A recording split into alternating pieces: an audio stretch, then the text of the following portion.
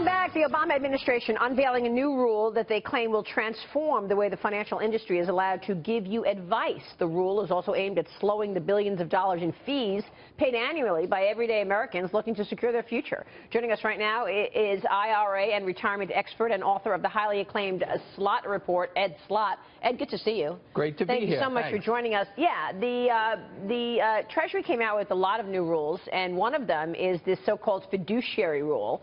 Tell us about the fiduciary rule, how it impacts financial services, and how we save. Well, it's just about putting customers first, which they should have always been doing. I don't even understand the point of it. So now you'll have a contract. But if any of you have ever worked with a financial advisor that you trust, sign here, initial here. Oh, now they're 5-page contract, sign that too. You don't know what you're signing. But you're probably signing off the fact that they're going to fee you to death. Right? Well, I mean, that's why the ETF industry has been so successful. Well, the fees are still there, except you sign a contract acknowledging that he told you about it, and they're supposed to send you to, say, a website that gives you the fees so you know what you're paying. But long term, remember why you're putting money in retirement. So in retirement, you can take it out. It's not even the fees, it's the taxes in retirement. And what retirement advisors should really be doing is getting educated on the taxes. That's where people lose their money, on all this taxes on the way out. So it seems like, you know, of course, fees being reduced are good, but the pushback on this, I think, is that the Obama administration, again, coming into business, telling people what they can or can't charge for business, couldn't this lead us down the road where it's state-run retirement plans, which I don't think would be good for anybody?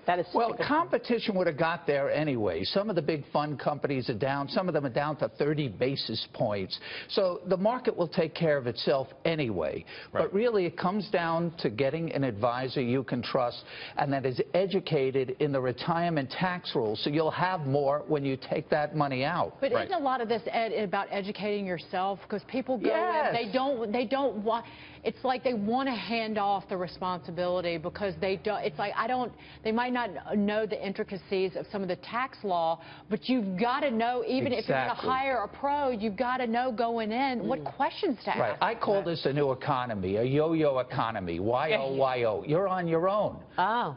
You have to get educated, but you should demand that your advisors are educated. And they should tell you, because don't be ashamed or embarrassed to ask some silly questions that you may think, oh my gosh, the advisor's not going to want to hear this. No, you should ask every question possible. Thank you. So your tips, your 3 top tips for retirement planning. The first one is start early. Well, always. The greatest single money-making investment anybody can own is time. So obviously, the earlier you start. So as soon as you get your first job. Yeah, and do it. The second tip is do it automatically. Take it off the top. What they say, pay yourself first so you don't see the money, so you can't spend it. That's the best way. Put it on automatic pilot. Now, you say the number 2 tip is go Roth. Why? The last, go Roth, because I love tax-free. Because in retirement, you want to keep every cent you have. And if you can set it up, you know, years ago when I started, there weren't Roths. You have tax deferred like people have now, 401ks, IRAs. Right. And the tax hit comes later.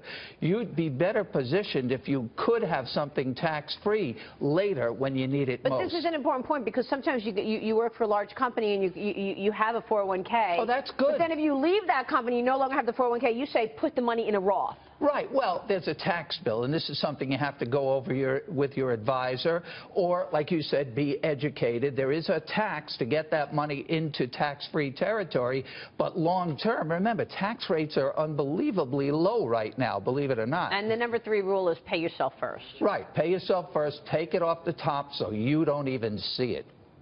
Is everybody on this desk doing that? Yes. You should be. Automatic pilot, tax-free, educated advisor. Make sure your advisor is taking training in the IRA tax rules, because that's where everybody's going to lose their money. Not in the stocks. Stocks go up and down. It goes up, you make money. It goes down, you lose it. You get your money back when it goes up. But if you lose it to taxes, you're never getting that money back. Cost you. Thank you. Right. Yeah, it sure is. Ed, great advice. Thanks so much. Ed Slott joining us there.